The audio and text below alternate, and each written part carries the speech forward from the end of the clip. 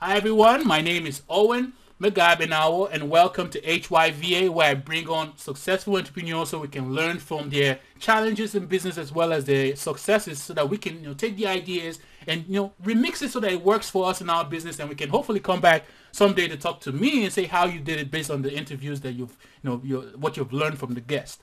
And today I have Mike Muni, CEO and founder of VIP Orbit Software.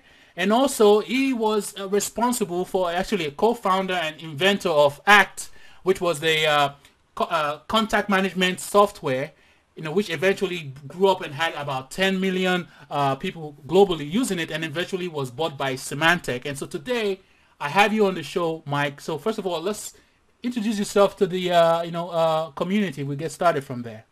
Well, thank you, Owen. I appreciate the opportunity to be here, and I'm also honored to be asked by you, so thank you very much personally. I obviously made myself available to you to just share my story for what it may be worth to people. I didn't expect when I was in college to become an entrepreneur. As a matter of fact, back in that era, I don't think I even knew the word. I was accepted to law school and had intended on being a lawyer for my career. But I had a curveball thrown at me, and I was born and raised in Chicago, and I had to pay for my college education. I came from a poor family and the oldest of 6 kids. So I worked as a laborer for a construction company. And after I graduated from college, there was a concrete truck driver strike in Chicago, which is a strong union town. And it shut construction down for over a month. So that month cost me the ability to pay for my first year of law school, so I couldn't go. And when the strike was settled, a friend of mine came up to me and said, "Have you ever thought about going into sales?" And I said, "No, why?" And he worked at IBM back in the mainframe era and said, "Well, I think you might be able to interview and get a job at IBM if you're interested." So I did, thinking, well, okay, it's better than digging ditches. And in that era, I'm talking 1975, you were given a test. You had to pass an IQ test before they would interview you. I passed that test, and I probably just barely passed it, but I passed it, and I was interviewed by 6 people over 3 days, and I was hired and had a very great career at IBM. I never expected to be in the computer industry, and here I am my entire career helping people through hardware and software solutions, much more the software since the invention of ACT in 1986. It came on the market in 87. So I've enjoyed it. I'm glad that there was a concrete truck driver strike in Chicago and I'm not the lawyer.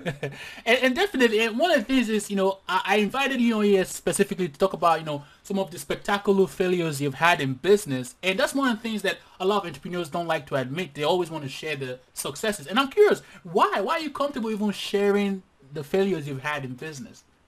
Well, I think when you're an entrepreneur, there's a lot of characteristics one has, right? The willingness to take risks, but also protecting the illusion and image that you have to build when you're just starting out, because nobody likes to be around anybody that looks desperate or is not succeeding. So there is a skin, so to speak, that an entrepreneur has to wear to the public that they encounter. And perhaps that's the reason why I think some people are just arrogant and they think, I'm not going to tell you anything that's wrong with me. If there's nothing wrong with me, which is not realistic. I've had a lot of failures in my life. As a matter of fact, Owen, at one time I thought about writing a book called Fail to Succeed, which is a double entendre, right? In order to succeed, you have to fail.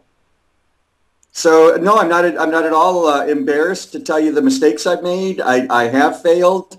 Matter of fact, my very first entrepreneurial venture, I was with IBM for quite a number of years, but 2 other friends of mine and myself started our first entrepreneurial company back in the early 80s as a disaster recovery facility. So we had a mainframe that we had as a backup mainframe in that era. Again, the PC industry didn't exist yet. And we were trying to sell backup services to big corporations. Let's say, for example, General Electric, what if you can't make payroll because your computer broke down? Yeah. Do you have backup? And we were trying to sell fear, uncertainty, and doubt. We bought it from SunGuard, which was the nationwide disaster recovery facility company. They wanted to get rid of this one region in the country.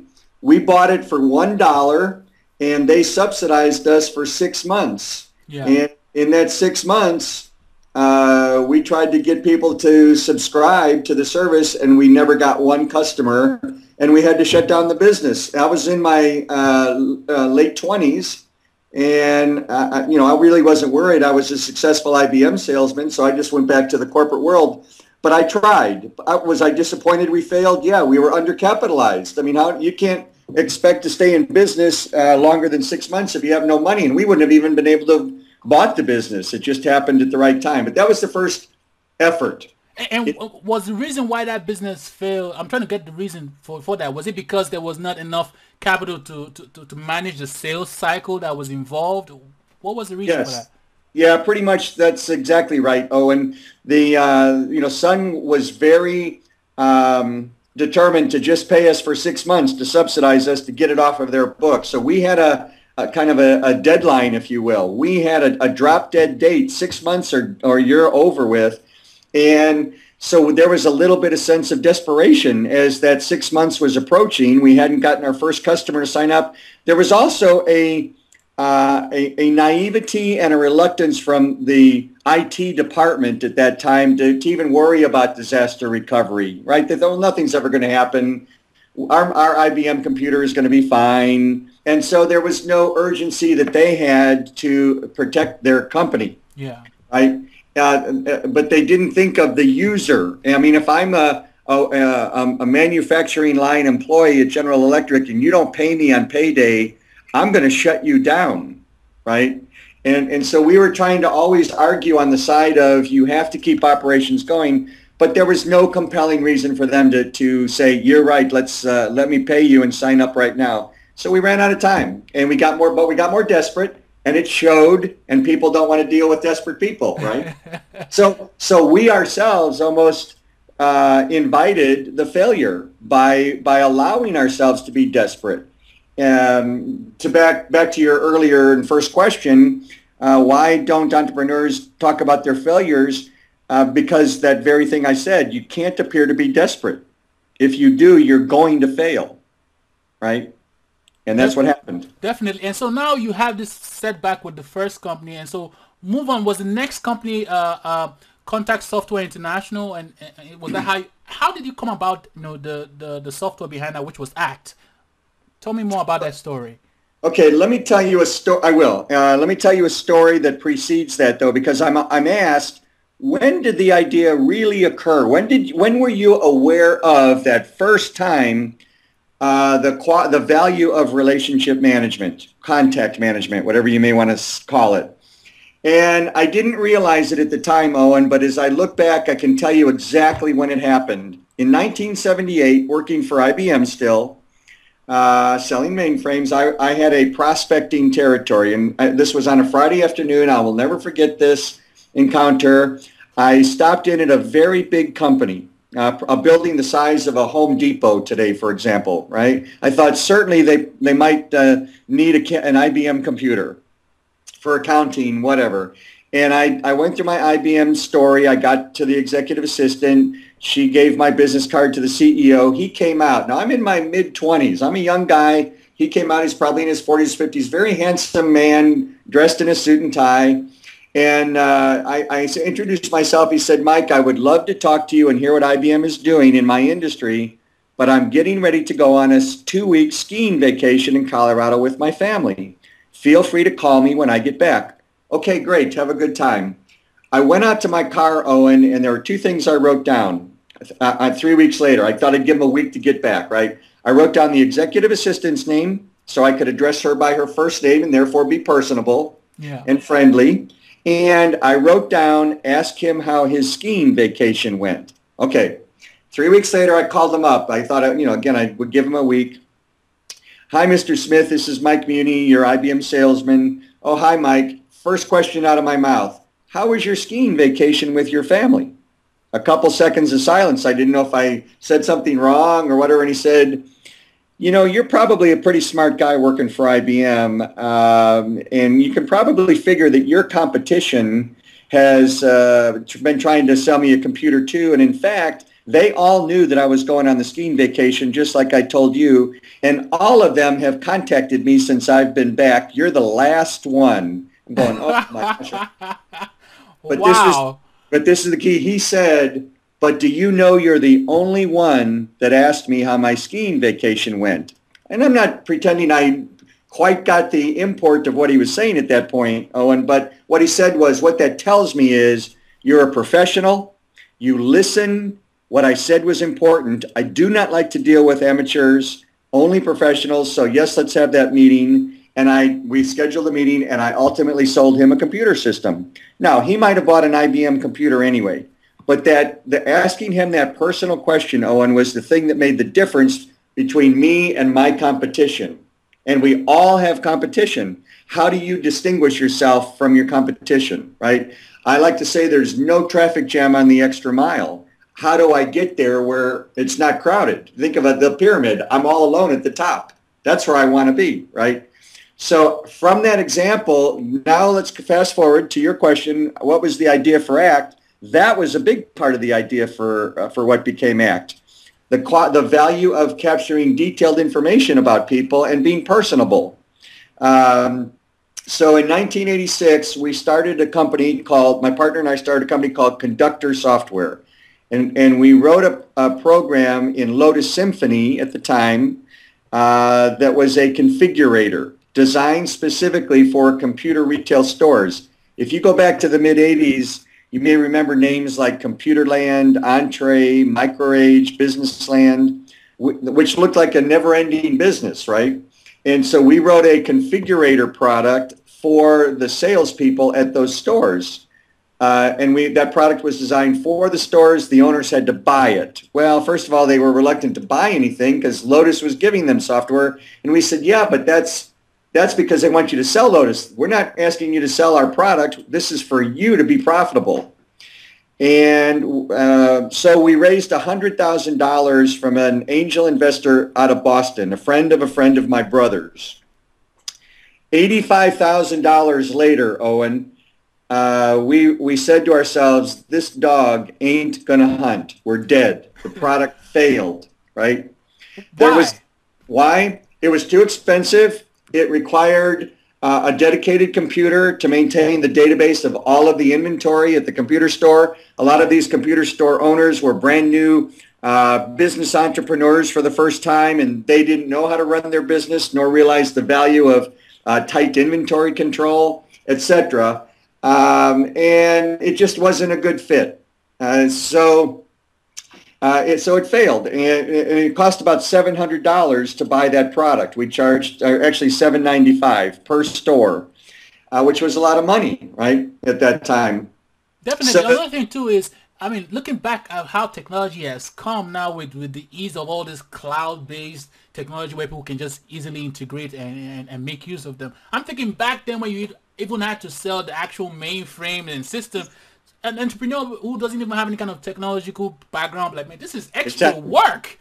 So you had that milestone you had to climb over and convince them on, I guess. That's exactly right. And the reason we wrote this configurator program is because, and this is what we said, yesterday their salespeople were selling washers and dryers at Sears.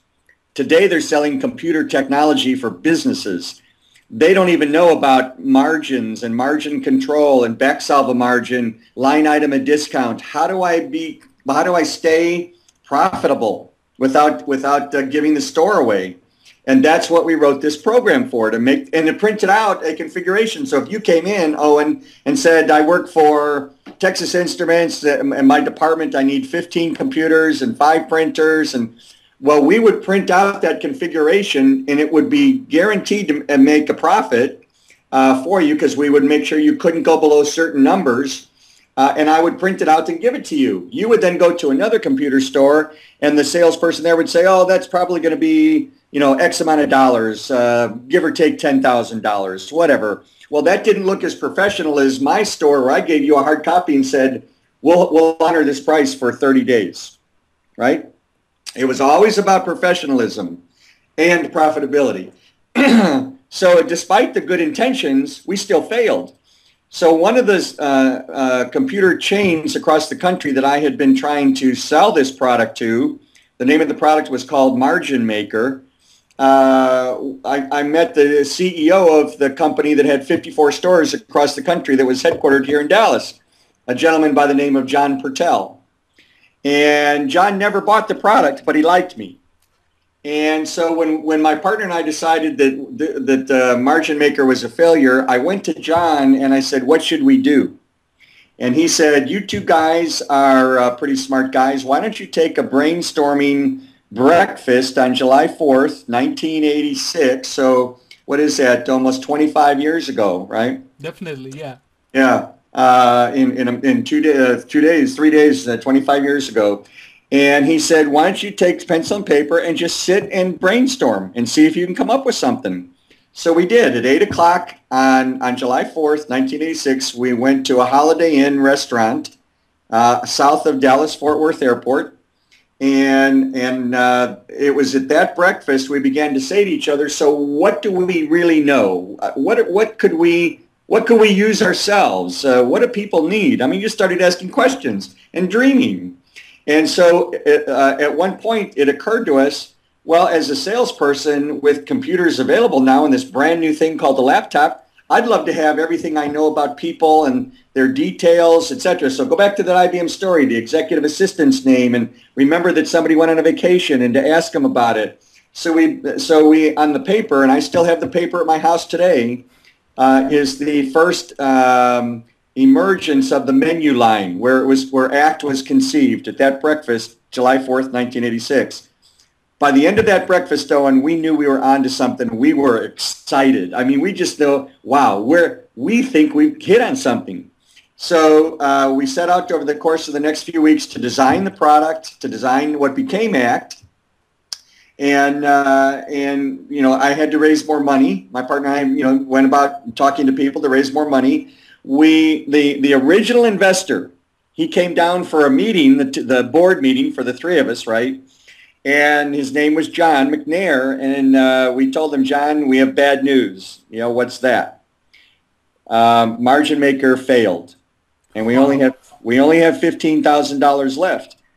And he kind of shook his head. He was a very mild-mannered guy, and we said, but we have another idea that we want to talk to you about and show you, because we had done a little bit of a prototyping on the screen, right? And when we were done showing it to him, he said, I really like what I see. He said, I didn't invest in Margin Maker. I invested in the two of you. Wow. And if the two of you tell me that Margin Maker is dead and you think that this could be a bigger hit, I'm backing you. Do you need more money?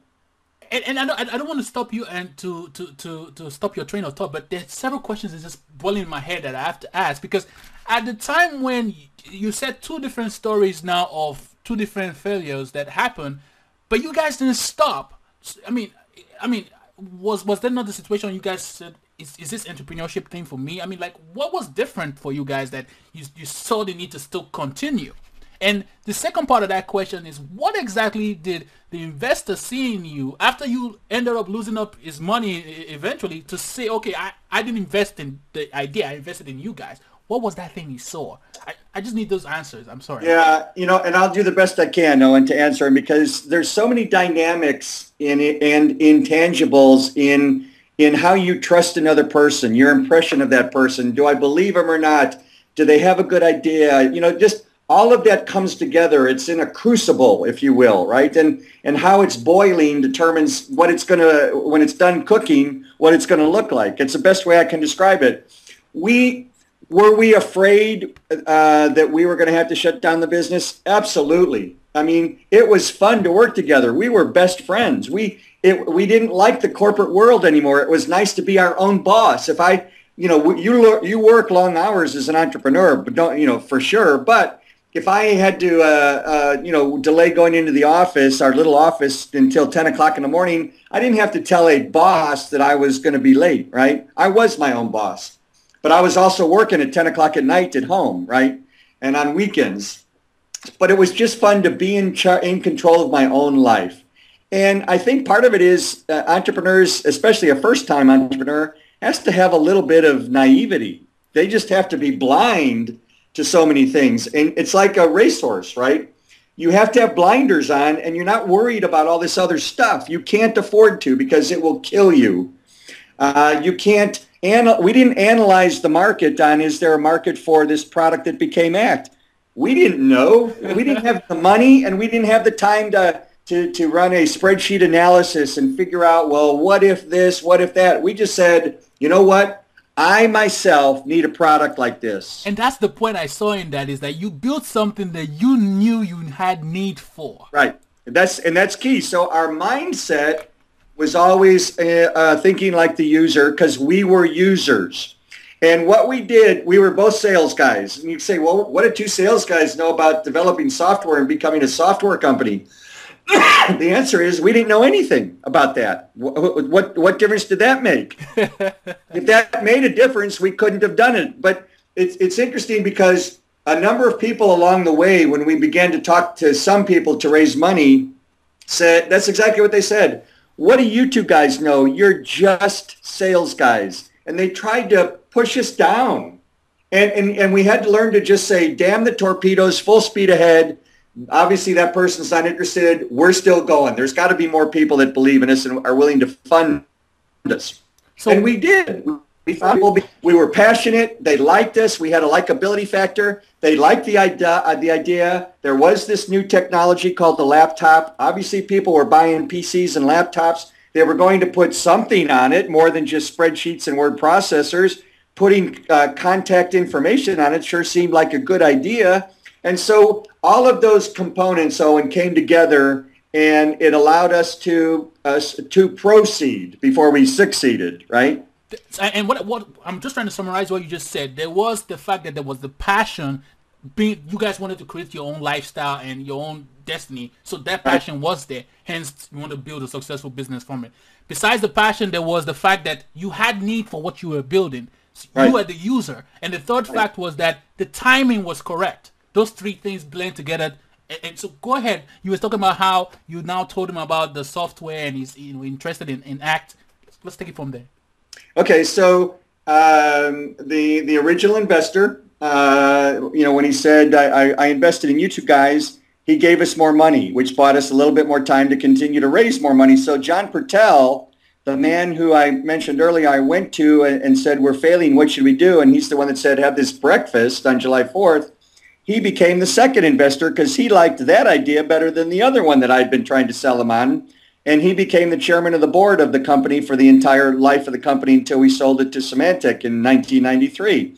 So now we were underway. We employed a concept called, my partner and I called useful use. In other words, he and I represented the world. And so if I came up with an idea, I had to persuade him that it should go into the product called ACT. Again, we hadn't named it yet. And if he came up with the idea, he had to persuade me that it was worth having in the product. And if I said, no, I don't like it, it didn't go in. If he didn't like something I said, it didn't go in. And that way we controlled each other. We contained the things that were only most valuable to a user, us. Okay? So we called that useful use. And that principle of useful use we applied throughout the life of ACT until we sold the company. I had codenamed ACT before. I'm the one that came up with the name ACT, which was an acronym to begin with. It stood for Activity Control Technology. I came up with it on a flight home from New York City to Dallas because somebody challenged me, you better come up with a name real quick. But the code name for the product was YES with an exclamation mark, and it stood for Yes, Everybody Sells. Everybody sells. A doctor, a lawyer, a CPA. Who doesn't deal with people? You know, you're interviewing me right now. I'm in the process of selling you my story. You're in the process of selling the value of this story to your listeners, right? Definitely. So everybody sells all the time. And so we purposely chose to not call the product the sales manager. We didn't want the word sales in there because we didn't want a CPA walking by and saying, well, it says sales and I'm a CPA, so it's not for me, right? We were trying to appeal to what we saw was a huge market opportunity. And obviously, history proved us right. We did. Definitely. So, Go so ahead. then, over time, obviously we expanded, but the competitive pressures mounted with Microsoft at that time announcing a product called Schedule Plus, which became Outlook. But we were a one product company, right? We had won the, numerous times the PC Magazine Editor's Choice Award. We won over 100 awards with that. And, but it was time to consider, should we see if somebody's interested in buying us? And we partly because of the competitive threats. So we put out an offering memorandum. We hired an investment banker out of Silicon Valley. And there were three companies that responded right away. CompuServe, which at the time was the number one, they are today what Yahoo, or then what Yahoo is today, for example, right? Yeah. Or Google. AOL was just this little company that really had just gotten started. So CompuServe, WordPerfect, and Symantec. Excuse me. So we played poker. When you put yourself up for sale, and you play poker, and we played poker, and you had asked me earlier before the show started, would I mind telling the financial story of the sale? And I said, sure. So here's one thing. When we hired the investment banker out of Silicon Valley, the person assigned to our account, the technical person, was a Harvard MBA. And you go, whoa, Harvard, MBA, smart person. And he was a smart person, right? He had done his MBA analysis and said, at most, you guys can get $25 million for your company, at most. And when he said that, and the salesperson of the company was next to him, we said, if that's what you believe, you're fired. Because we were doubling in revenue every year. That year that we sold, we were 22 million in revenue. Yeah.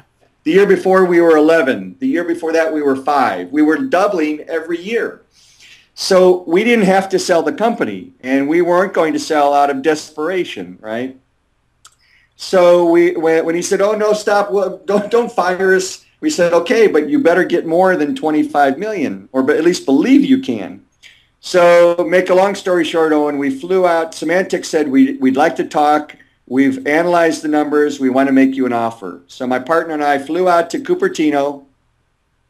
They wined and dined us the night before, the best wine I've ever had in my life, probably.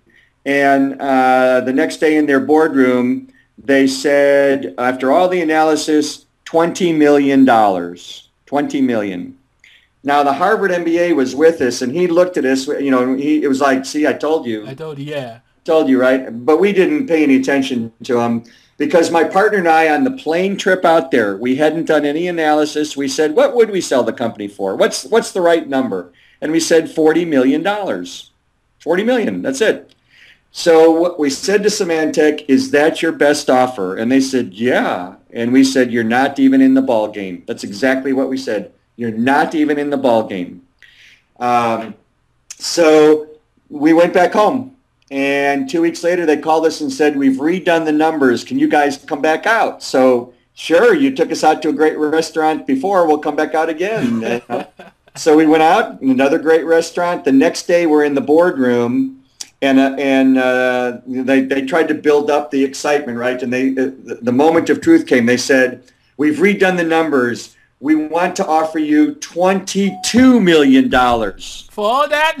Yeah, I feel like in looking back, and it's like Austin Powers, where the evil, whatever, I forget his name now, says $1 million, right? It's like, yeah.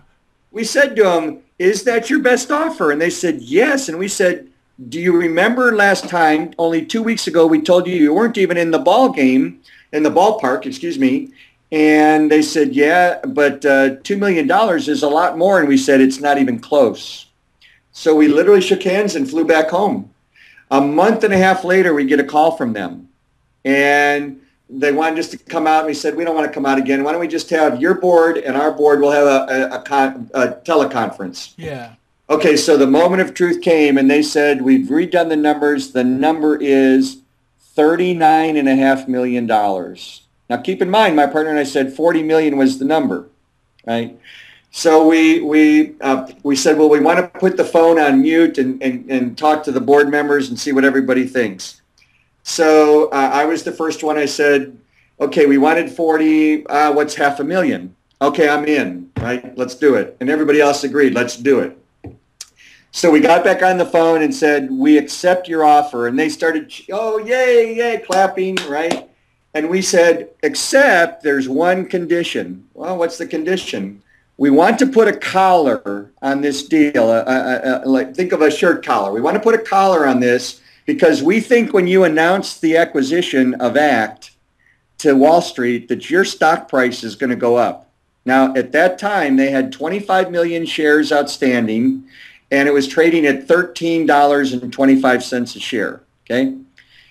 So here's what we said. We want this deal to be valued 30 days from today, whatever your stock price is, and we get a portion of that. We get 7% more of that value, whatever that is. How did you even know to create this deal? Was this something you guys have seen someone else do and you just did it on yours? The investment banker said, Symantec stock price has been hovering closer to the lower end than the high end. They had had a huge drop over the previous year, right? So we thought, okay, let's take it was being entrepreneurial. Let's take some more risk here. We think we're going to win. Could we lose? Yeah. Yeah. I think we're going to win. So we said, they told us, put a collar on it and make it be a deal based on their future stock price. Okay, fine. We bought the rationale. So Symantec said, well, we've never done that before. You're the 13th company we've bought, but okay, sure, fine. And we put a collar on it. So that was May 3rd, 1996. So the value of the sale was based on the June 3rd price, whatever that price was going to be. Within 4 days of them announcing the acquisition, their stock price went up $4 a share. Wow. Four times 25 million means that they were worth 100 million more. Now, in today's billion market where Zynga, is valued at $60 billion or whatever it is, it's ridiculous. Facebook, $100 billion. Okay, I know it doesn't sound like much, but back then, 1993, this was prior to the internet starting, right? Yeah, that's a lot of money. Yeah, that was a lot of money. So that stock price floated up and down over the 30 days, but 30 days later, it closed exactly $4 higher, so 17 and a quarter. Because of that, we got an extra $7 million, 7.5 actually. So we closed the deal for $47 million, and their first offer was for 20, and the Harvard MBA said we would only get 25 at best. We were sales guys. Sales guys are always selling, right? We never stopped selling, and we believed in the product, and we had that passion, and we didn't have to sell. We were not desperate, right? And so that's how we closed the deal. Wow, that is an awesome story. And the business model at that point was this selling of software. You send out the software CDs to them, and they install in their computer. It's not like today where they do it over the cloud.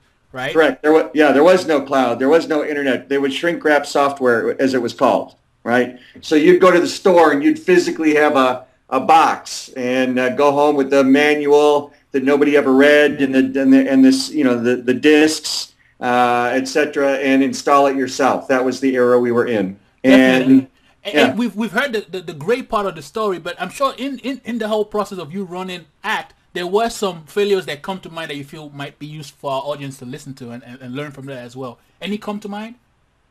Yeah, the most unfortunate one, or one of the most unfortunate ones, was because of the success of ACT, my partner and I lost our best friendship. Oh.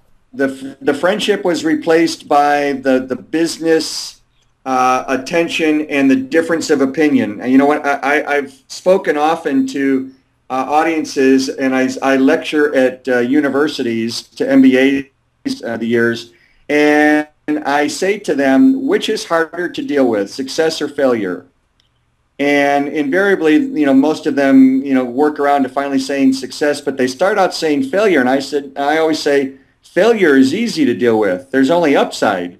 The hardest thing to deal with is success, because now the spotlight is on you. Your ego can get strong. You have this overconfident attitude. You have differences of opinion with other people. You're the expert. They're not.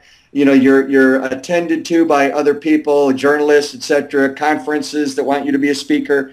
All of a sudden you have this attention, and attention causes stress and a sense of self-importance. And I'm not going to deny that, I have an ego. I do. So did my partner. But those egos caused us to disagree more. And that disagreement caused us to lose our friendship, our best friendship. And so that's an unfortunate, consequence of the success of ACT that very few people know about. Wow, sorry to hear that. But the thing too is, I guess, because of success, it kind of amplifies, certain things that might not have been shown when you guys were, still struggling and trying to make this idea work. But when the success comes, it amplifies everything that was hidden, and so, friction really shows a lot at that point. Yeah, I mean, other than that, I also lost a 19-year marriage, right? The pressure of being the inventor, co-inventor, and traveling and speaking, I couldn't delegate that.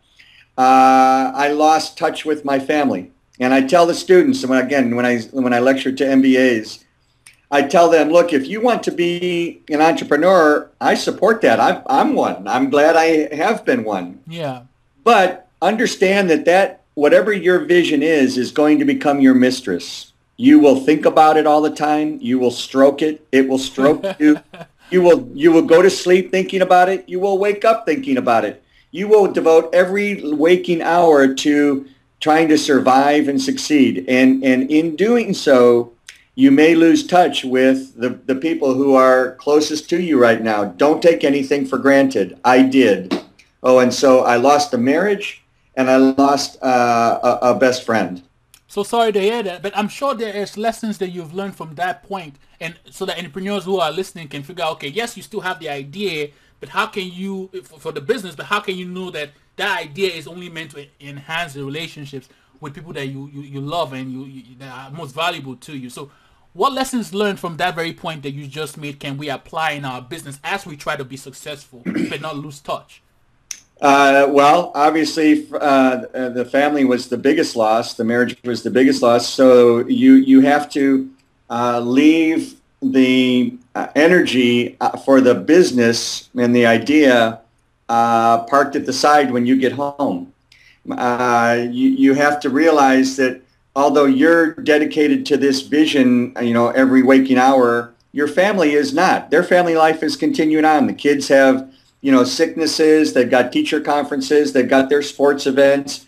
You can't make an excuse that your business is always more important than those little things that are priceless and precious. And what it is it's a slow erosion that you have to recognize early on before it gets too late. And I didn't recognize it early on, that you have to stop and say, you know what, the business is still going to exist tomorrow. My idea is not going away. I can devote this evening and this weekend, a Saturday, to my family. Okay. Wow, my wife just earned a weekend of full attention to her because I want to learn from this and just go give her the full attention. And I guess that's where the whole idea of the whole lifestyle design is coming from, where a lot of entrepreneurs have understood now that the success is great, but the business is not really meant to just be about the monetary aspect or just the fame or the success. It's really meant to drive a lifestyle you want to live. And if that lifestyle you can't drive because of the business, then it's kind of like, oh yeah, you're not in a job, but you're kind of slave to the business. Otherwise, the business is supposed to be a vehicle working for you to get closer and closer to the lifestyle and the people you want to share your life with. Well, I like how you made that point concrete to me in this part of the interview. And moving forward, go ahead. So people, I'm sorry, and so people say, wow, you succeeded. You sold Contact Software Act for $47 million and blah, blah, blah. Yeah, that's great, but let's net that out, because when you deduct the value of a marriage and you deduct the value of a best friendship, now it's not a gross equal net success story. It's a lot less than you might imagine, because you can't put a price tag on the losses I incurred, right? So what is it to make money, but to lose the very purpose and joy for which you were doing it all along to begin with, right? So you have to learn to balance things in your life. I'm losing you. I And couldn't hear you. We had issue with Skype. What was the last point you made? You said you lost. Sorry about that. I lost balance. I lost balance going back to knowing when to turn off and to turn on the business and my energy each, right? Definitely, and that's So, a so good point. I'm gonna figure out how to do that for my own self too, because it's something I'm also running into an issue with my wife and loved ones, and trying to figure out how to. And that's a good. Just hearing that from you is really emphasize the point that I need to form that balance. And moving on in the story, you now got this success. I guess monetary success with the sale of Act. You decided to take a hiatus and a rest and come back into business. I guess the next one was it Celebrity Soft. yeah, I started a company. I invested in the Michael Jordan Golf Company. Now, keep in mind at that era, Michael was playing for the Chicago Bulls, and he was athlete in the whole world, recognized everywhere he went. And there was a small group of people who, 9 of us actually, that invested in the Michael Jordan Golf Company. That was the idea from an entrepreneur who used to work for Jack Nicklaus, the golfer. And I know that Michael Jordan loves to play golf. So I invested, and as a result, I was able to meet Michael Jordan and be around him a few times.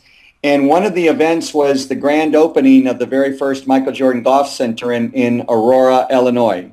So here I am, this huge crowd, massive crowd of people, police there to secure Michael when he arrived. And Michael drives up in his Porsche and gets out of the car. And even the policemen surrounded him like they forgot that they were there to protect him. They, like everybody else, were just awed by being in the presence of Michael Jordan. I literally, when I was standing there watching this unfold, though, and I said to myself, there must be an opportunity here to create a company.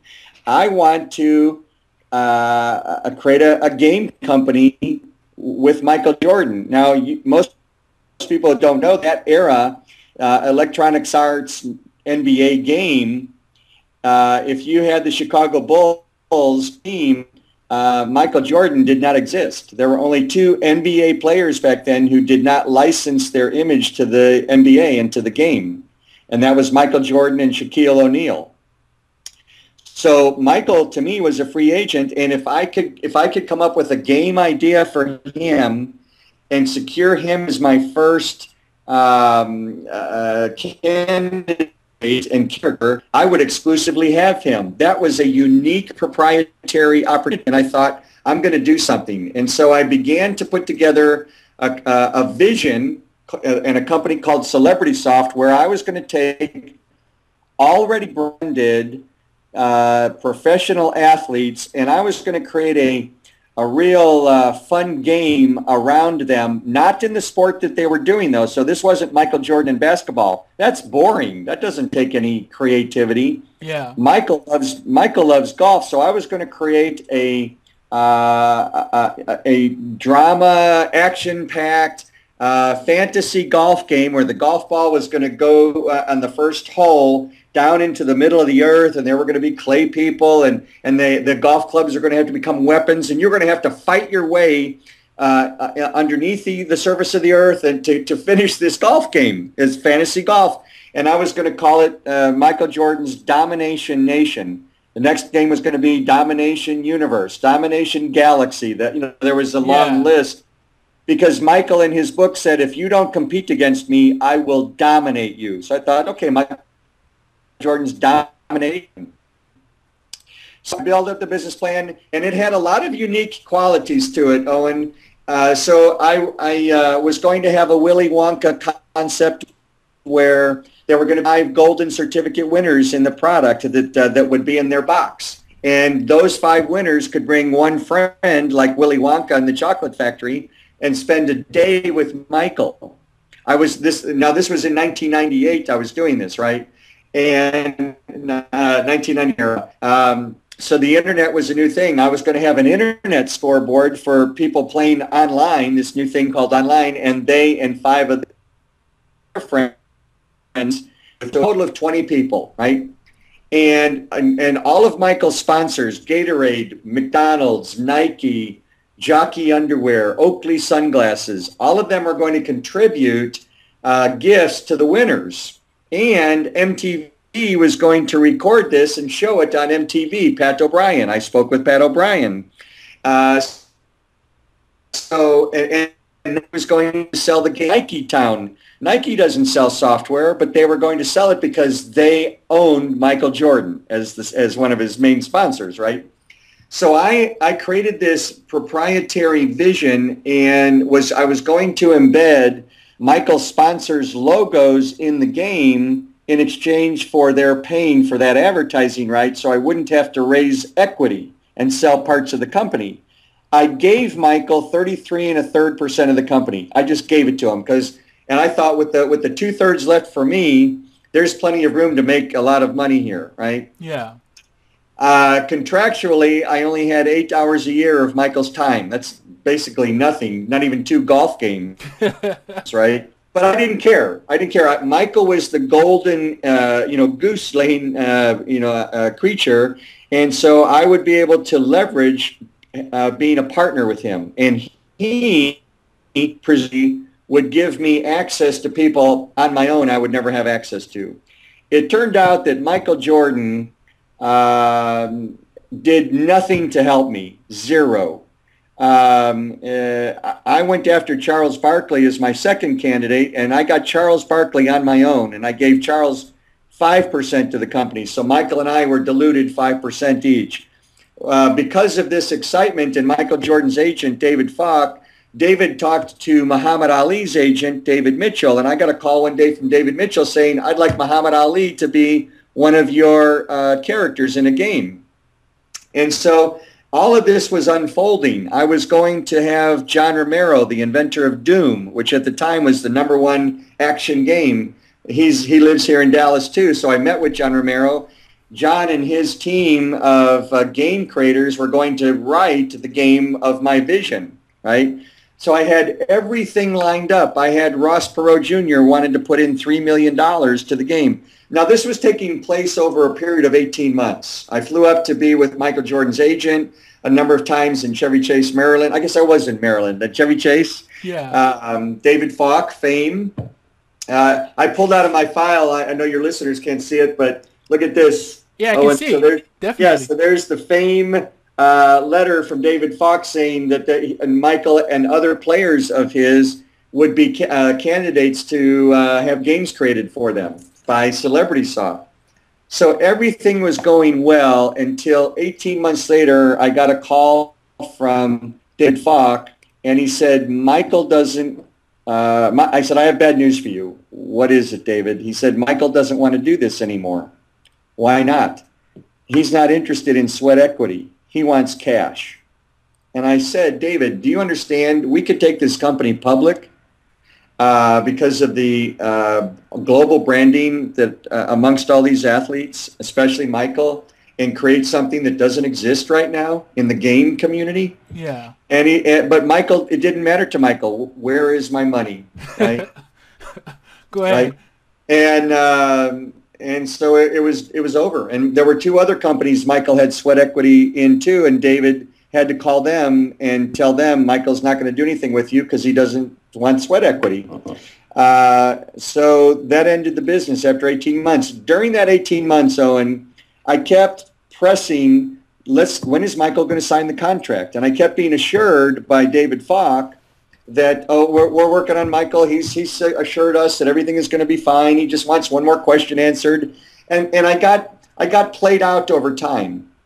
And the contract never got signed, but I was told, no, continue to proceed. I would say, David, we don't have a contract. Is it okay to continue to go the next step and start raising some money? Oh, yeah, Michael's going to sign it, right?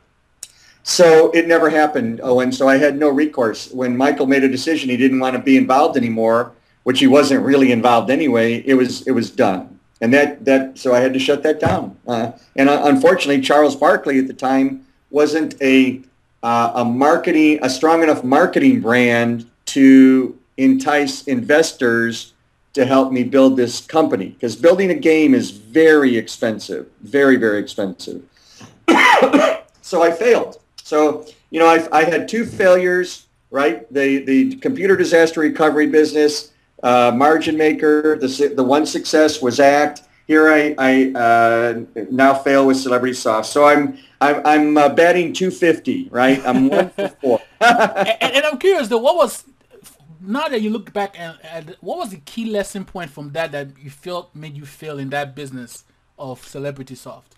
Okay. Again, I'm an ordinary person, Owen. I'm not used to being around people that have a lot of zeros after their name and all of the glory and attention and perks that professional athletes are given. And I was part of a crowd that was a crowd I was not used to being around, and I was an insignificant person. You know, they're used to the big multi-million-dollar endorsements every year. You know, I mean, look at the quarterbacks today, $100 million contracts for 6 years. I mean, the money that they're used to is beyond comprehension for most people. And so if you don't step up to that level of familiarity with them, you're pretty much not very important. And so my belief, I was blinded by my belief in my vision. And I wasn't accustomed to dealing with people that are used to all these zeros at the end of their name. And I didn't hold firm on getting Michael to sign the contract before I took the next step.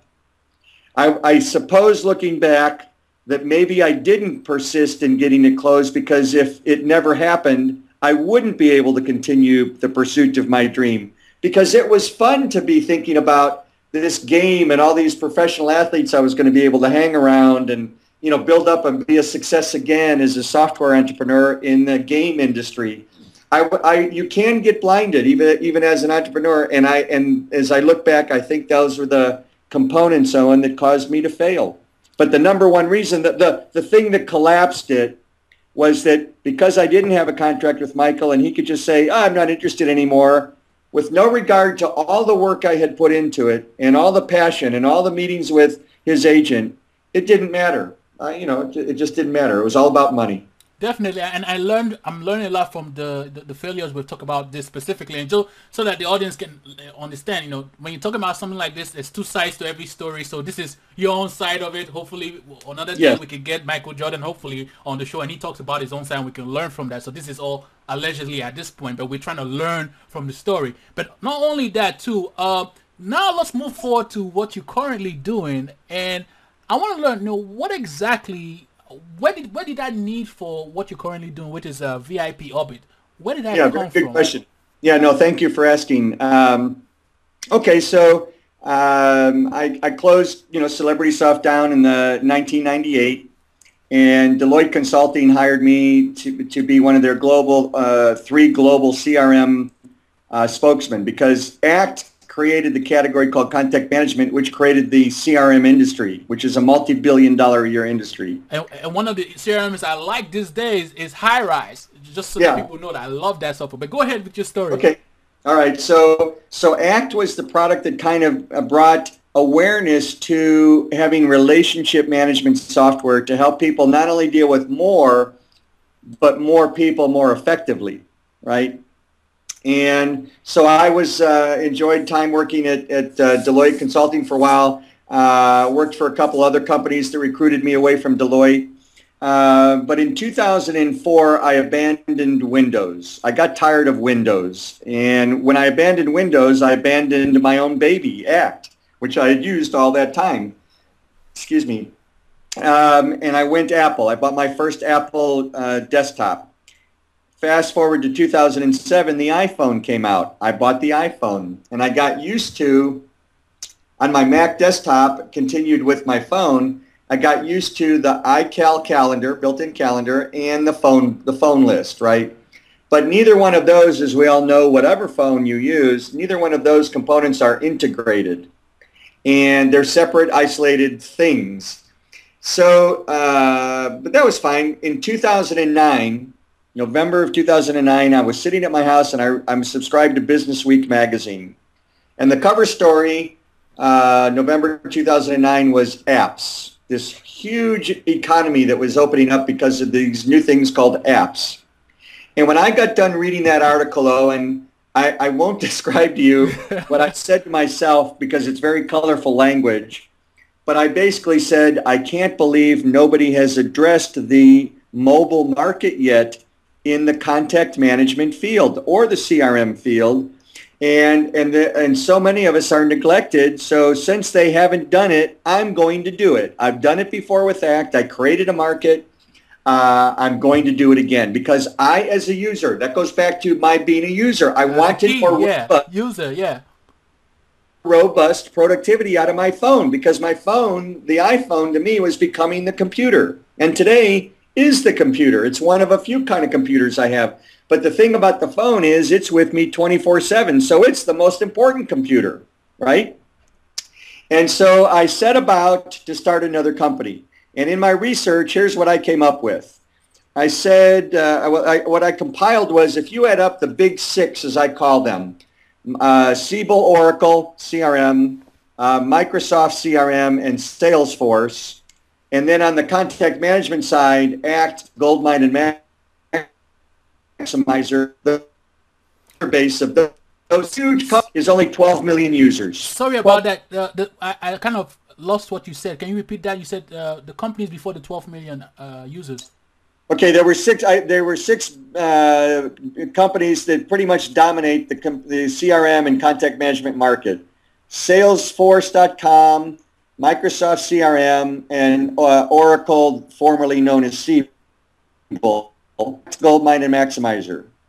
Combined, globally, there's only 12 million people in the whole world using contact management and CRM systems. That's nothing compared to what Forrester, the research firm, said by the end of this year, there will be 1.4 billion smartphone users and 100 million tablet users for a product that didn't even exist a year ago, right? Wow. So that's a total of 1.5 billion devices. And let's say those 12 million contact management and CRM users have one of those devices. Okay, so let's deduct 12 million. It still leaves 1.48 billion devices out there. And let's say, okay, but not everybody is going to ever think about relationship management on their smartphone or tablets. Fine, so let's deduct a billion. That leaves me 400 million people still. So let's cut that in half, Owen. Now we're down to 250 million. That is still 20 times the size of the existing vendors taking care of only 12 million people. So that is a neglected market, and that was my vision. Most people go over here, oh, there's more opportunity for something established, not me. They left us over here vacant and neglected. I'm going over here while they're running over there, right? So I want to go where nobody has gone before. I do want to be a pioneer. I know the cost is high. I know the obstacles are great. I know the likelihood of failure is probably more intense than I even want to think about, right?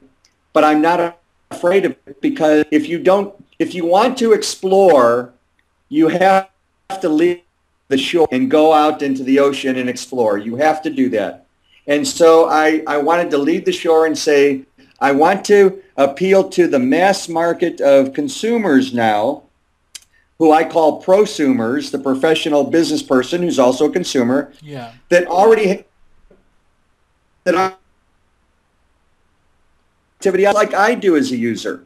There've got to be more people me to do more and want to connect all this. So with vOrbit, I put together the business company. I assembled the best of the team members from the ACT era to join with me in the company. I know you're saying some really good stuff right now, but when this happens with the bandwidth with Skype, I always have to pause so that we can catch up, because this is good stuff I want my audience to catch on. And so continue from that point. I think we have not caught up back. Sorry about that. Just continue. Okay. Where do you want me to start from again? From the point where you said that you figured out there was a market where nobody was untapped, and you wanted to go to something where everybody was not looking at, because you want to be first in the market. That was the point we started having the.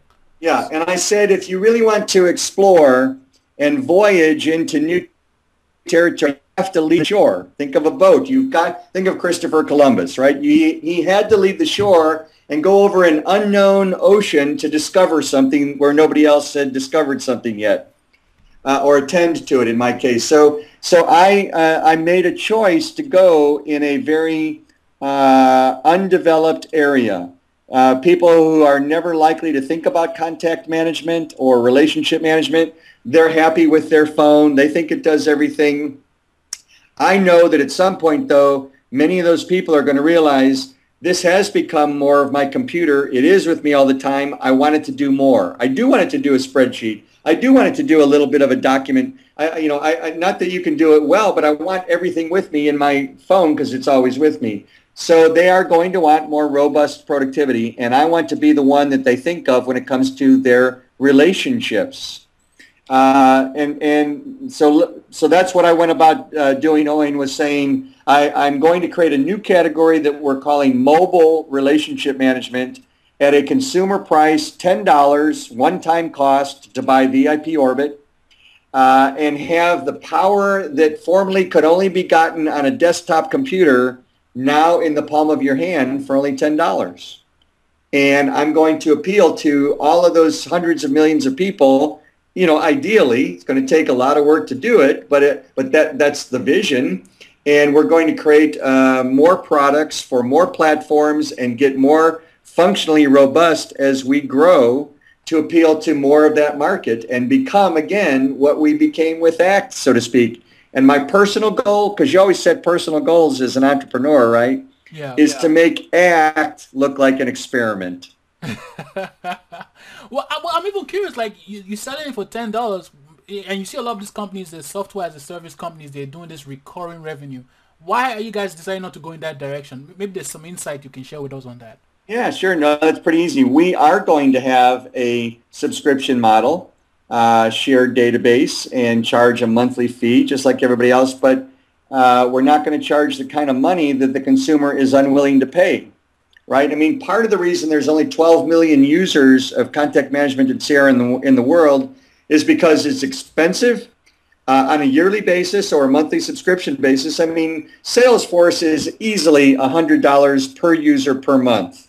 As an individual, as a small company, I can't afford myself to spend $1,200 a year for Salesforce. Now, you can get it vanilla package for $65 a month if you don't need a consultant or anything, but you can't do anything with the product.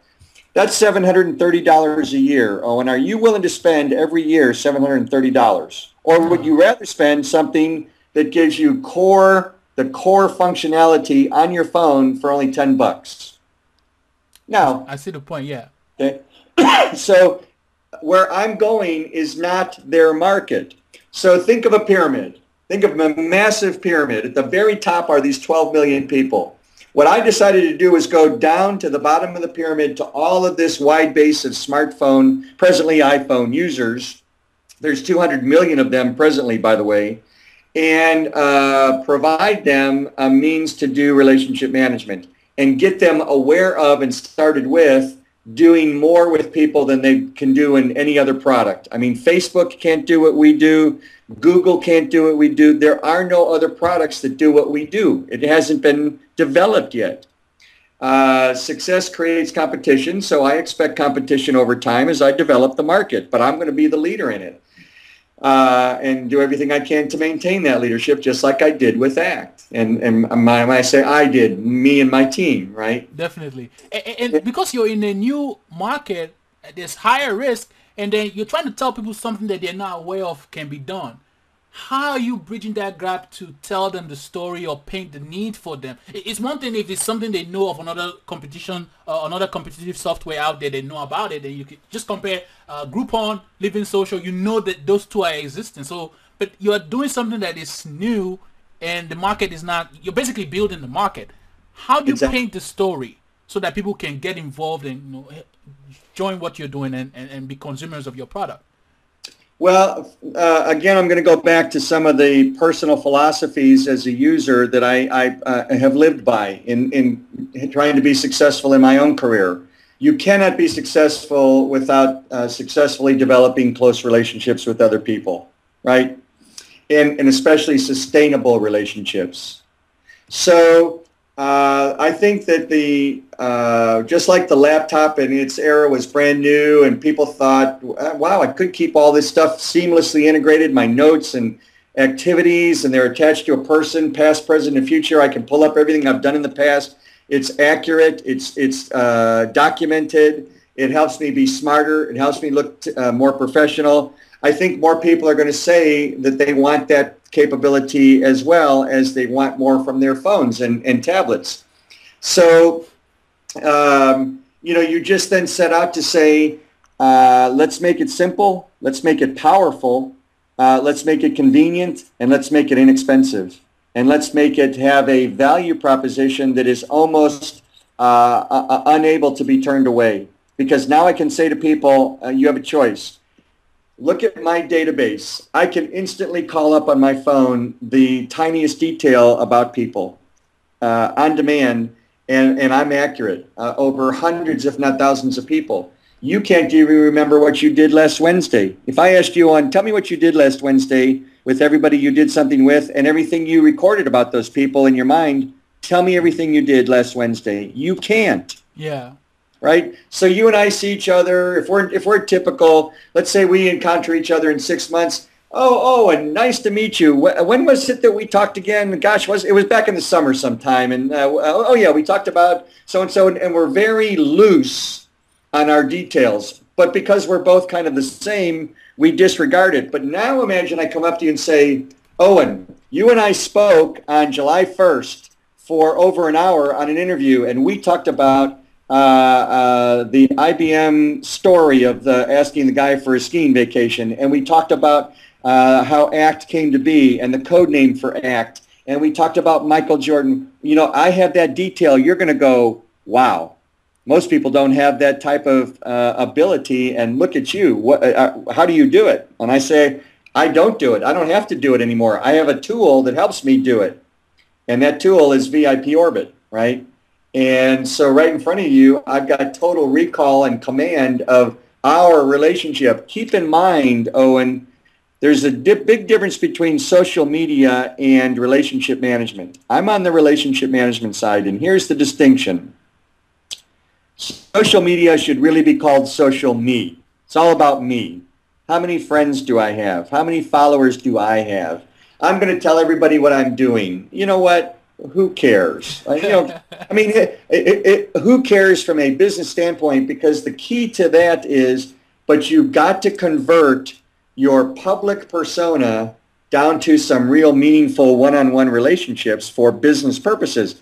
If you just want it to all be social, fantastic. But how else are you going to make your living? Because we all have to make a living, right? Definitely. Yeah. So, and everybody knows everything. So now go back to that. What distinguished me with that business owner at IBM? What distinguished me was I asked him a question based on a personal bit of knowledge that the other people had but didn't use, right? So if they had all said, when they all called him, how was your skiing vacation? And I also said that, we would still be the same, right? Because they didn't and I did, I took a number of steps forward beyond them. And so the problem with social media is everybody knows the same thing. So we all come to you and we all say, oh, and I know you're from Nigeria. Yeah, so what? Everybody else knows it too. Big deal. What do you want, right? And instead, I come to you and say, I know that you came here. I know you went to Texas Tech. I know you want to move to Miami. I mean, I know. You're giving all the good details now. Right. No, but I'm saying I now know personal information about you that's about you, not me. Where the value of relationship management's focus is about you. And I have to bring value to you in order to prove that I'm worth and worthy of your trust to open up to me and provide me opportunities. I've got to show that I'm there for you. Just like that owner said, you're a professional, and I only like to deal with professionals. So I would say to people, again, you have a choice. You can continue doing business the way you're doing it now, or there's a way to do it much more effectively and efficiently and successfully. What's your choice? Do you want to get ahead of your competition or not? Yes or no? Of course you probably do, right? Those aren't the questions that need to be asked because the answers are obvious. Of course people want to succeed. The real question to ask is is it okay to continue to fail? Is it okay to let competition always beat me? That might compel people more to say, no, that's a scary thought. What can I do to prevent that from happening and succeed in the process? And that's what my product, VIP Orbit, is all about. It's helping people to succeed more effectively with the people they deal with. And the name of the product, VIP Orbit, VIP, everybody understands, very important person. We all have orbits. So you, Owen, could be in my the radio broadcast orbit. We might go to the same church together. We might belong to the same country club. Our kids might play on the same soccer team. You might be in 5 or 10 or 20 orbits, but I'm not going to forget you in any one of them because I easily categorize you that way. And so the definition of orbits is a person's sphere of resource and influence, according to Webster's dictionary. Well, you are a sphere of resource and influence because I do want VIP Orbit to succeed. You're going to help bring it to the attention of it to the market.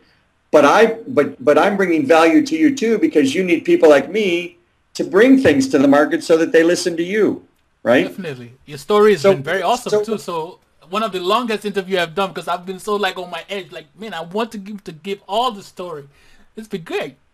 Yeah. So what's nice about this is we're both delivering value to each other. Now, maybe there's no reason to continue to talk, but maybe when we come out with our iPad version in the fall, you want to interview me again, and we'll pick up right where we left off. As a matter of fact, we can do a demo interview, not really about your story, but more about the actual how to use Orbit. Once you have the iPad version come up, we could do. I usually do when I find cool tools, I do demos of it because I'm always about productivity and how you can be mobile and do business and anywhere as long as you have internet access and the right tools to do it. So that will be a great interview to do. I mean, you've been on the phone for on the call with me for so long. I know you're busy. You have to go very soon. But I want you to leave a word of advice for any entrepreneur who's been listening to this so far, and how can they take failures that they're having in their business and turn that around for them? Well, there's a little bit of luck, right? There's definitely a lot of hard work. There's definitely an enormous amount required to just persevere. It's kind of torpedoes full speed ahead, right? I just have to accomplish my mission, as funny as that sounds, and a belief that you can. The late 1800s Mr. Diddy is quoted as saying, "Man can only be when he acts from his passions." Okay, let me repeat that. Yeah, because I was having issues with Skype. I didn't want to stop you, but say that word again. All right, so Disraeli, the British philosopher of the late 1800s and who was prime minister, is quoted as saying, "Man can only be from his passions." Well, we've heard of people say, well, find your passion, find your passion. Well, that's not so easily done. I'm not pretending it is. But you do need to find it if you do want to be great. You have to. And so the first quest you have to, the first journey you have to take is to find and once discovered, now what can I do with it? And based on maybe it's only a local idea. It's a new pizza. It's a new kind of pizza restaurant. Okay, that's as an entrepreneur. Maybe it's a software company. That's global, right? So there's ranges of what constitutes a vision, but it doesn't matter. Every one of those visions has passion, and you've got to find that and then grab onto it and begin to think like a user, which is what, in my case, always helped me. Why would I want this? What don't I like about it? What do I need that would make me, bring more convenience to my life? You do not think about money. You do not think about someday I'm going to, have my 500-meter yacht. You don't think about that stuff. I dream like other people. Hey, wouldn't it be fun to have a corporate jet? Yeah, sure it would. But you know what? I don't have one, and I'm never going to have one, right? But you don't think about that. Every day is, can I succeed and survive another day? Can I build another brick? Can I put another layer of stone and start to build my edifice? Can I get one more article written that brings more attention to the market? You have to continue to think like that in small steps. Let's use football, American football, as an analogy, right? You don't make a touchdown automatically. You earn the right to continue to try to make a touchdown by gaining 10 yards at a time. So part of it is just think 10 yards at a time. Yes, I know where I want to get to. I want to get down to that goal line, but I'm going to get there 10 yards at a time. That's all my mission is today. So what do I have to do today, next week, next month to move that ball 10 yards and buy myself some more opportunity? And by doing that, you begin to cut a path of widening opportunity to you if you persist, right? Now, you also have to have the financial means and investors, whatever, to believe in you because some visions are going to cost a lot of money. But, hey, that's okay. That's what being an entrepreneur is about, too. Wow, Mike, this has been one of the most longest interview I've had, but one of the most interesting ones because you had so much story. I'm only worried right now about the listener. I'm like, man, this is almost about an hour and 30 minutes. Wow. I don't know if I want them to stay all the way to the end to enjoy this, and I really appreciate your time. I mean, I'm thankful of it. And how best can anyone who's been listening to this discussion up to this point, how can they get a hold of you? No, I appreciate that. Well, first of all, you can go to our website, v as in violin, viporbit.com. You can write me at mike@viporbit.com. They can get in touch with you, and you can let me know that somebody would like to speak to me, and you've got my phone number, so you can give me a call, Owen. And I invite you, by the way, to contact me anytime you want, okay? Thank you very much, Mike. I really appreciate it. Yeah. Thanks for the interview. We have a free version of VIP Orbit, so if you're an iPad or iPhone user, you can download the free version, which is full function, but it's only limited to the first 100 contacts in your phone list. So it's a try before you buy. And then if you like it, you can upgrade to the full version for $9.99. That's what would help. Thank you very much. As a matter of fact, I'm going to go get it from my iPhone. So I'll check it out. Make sure that, I offer you a personal tutorial. Thank you. Let me thank you in advance for downloading. When you do, I'll be happy to answer questions. So give me a call and say, hey, how do I do this or whatever. I don't understand that. I'll be happy to give you a personal tutorial. Thank you very much, Mike. Thanks for doing the interview. I appreciate it. You're welcome, Owen. Have a good one. Have a good July 4th. You too. Welcome back. I hope you enjoyed today's interview. And before you go, I want you to do me a favor. I'm trying to build my community of entrepreneurs who find my content useful on Facebook so we can engage, have discussions live right there on Facebook. And to get to my page on Facebook, you go to www.facebook.com/HYVASSISTANT. And again, it's www.com. What am I saying? No, it's www.facebook.com/HYVASSISTANT. And when you get there, what you're going to do is look for the a button that says like, and you click on that button, and then basically you become a fan of the page. It's that simple. You don't even have to leave me your email. Just click on the button that says like. And again, the page to go to is www.facebook.com/HYVASSISTANT. And that stands for HYVAssistant. Real easy. I look forward to seeing you on Facebook. Have a great day.